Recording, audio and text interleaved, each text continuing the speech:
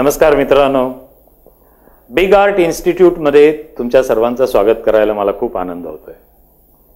आज आपण एलिमेंटरी आणि इंटरमिडिएट ड्रॉइंग ग्रेड एक्झामिनेशन ह्याच्याबद्दल आज आपण थोडीशी माहिती घेणार आहोत।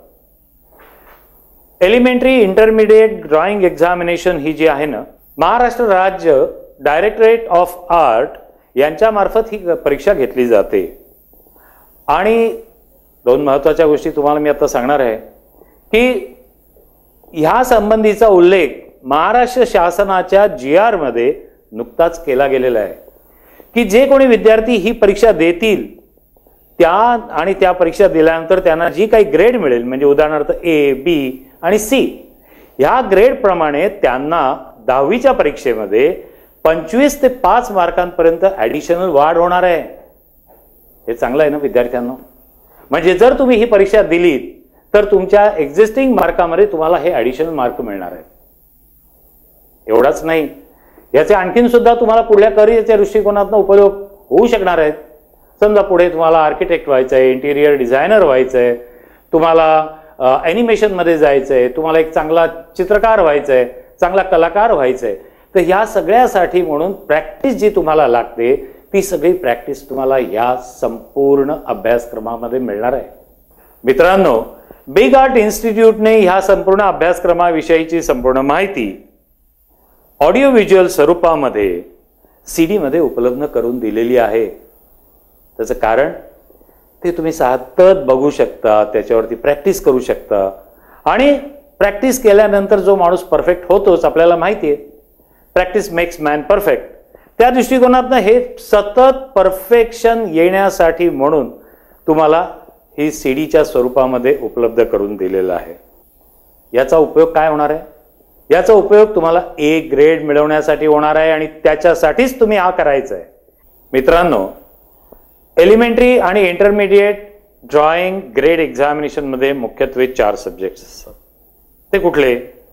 Object drawing, memory drawing, geometry and lettering and design, हे 4 महत्त्वाचे सब्जेक्ट्स असतात।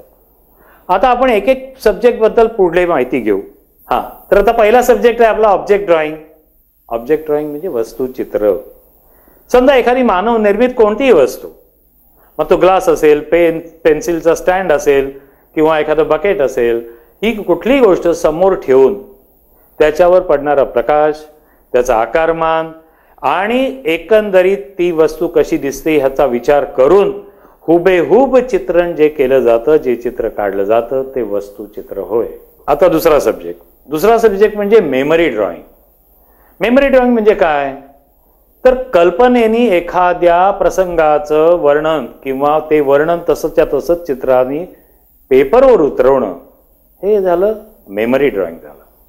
मग हे मेमरी ड्रॉइंग म्हणजे उदाहरणार्थ कुठलं होऊ शकतं? एखादा खेळ, कबड्डीचा खेळ चाललाय, क्रिकेटची मॅच चालली आहे, किंवा काही बायका पाणी भरायला डोक्यावरनं घागर घेऊन जात आहेत नदीकडे, बाजूला एखादी गाय चरतीये। ह्या सगळ्या गोष्टी जेव्हा तुम्ही त्या प्रत्यक्ष पेपरवरती उतरवता, कल्पनेचा आविष्कार असतो हा। आणि हा आविष्कार उतरवल्यानंतर त्याला योग्य साजेसे रंगसंगती दाखवून जे जर त्याला तुम्ही चांगला उठाव आणलात तर ते एक खूप चांगलं चित्र, कल्पना चित्र म्हणून ते एक मानलं जाऊ शकतं। आता तिसरा सब्जेक्ट जॉमेट्री आणि लेटरिंग। लेटरिंग म्हणजे काय? अक्षर लेखन। हे अक्षरांचं सौंदर्य जे असतं ना, प्रत्येक अक्षर तुम्ही कसे लिहिता त्याचं सौंदर्य आणि त्यातून व्यतीत होणारा त्या शब्दाचा अर्थ हा तुम्हाला त्या ठिकाणी पेपरवरती दाखवायचा असतो। तुम्हाला असे वेगवेगळे शब्द दिले जातील परीक्षेमध्ये आणि ते शब्द दिल्यानंतर त्याप्रमाणे तुम्ही तो शब्द लिहायचा आहे। तो लिहिताना एकच गोष्ट लक्षात ठेवायची की हा शब्द उदाहरणार्थ पाणी, जर पाणी असेल तर पाण्याचा अर्थ ह्या त्या शब्दातनं कुठेतरी दिसून आला पाहिजे।